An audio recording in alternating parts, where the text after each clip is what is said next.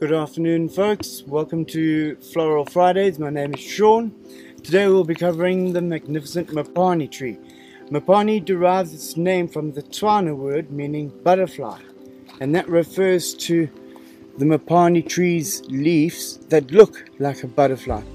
Now, the mopane tree is used by humans if they have a bleeding mouth ulcer, or if you've bit your tongue and there's profuse bleeding.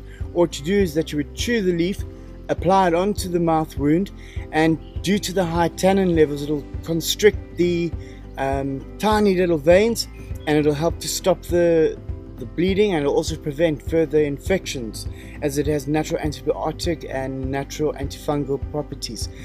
The mopane tree is browsed upon many animals, especially during the dry season, even by buffalo and elend, as it contains about 14% crude protein.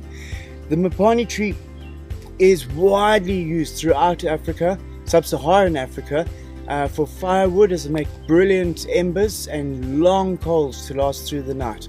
Mopane trees, because they're very insect and termite resistant, is also used in basic house construction and also used for tools and implements to be used around the home.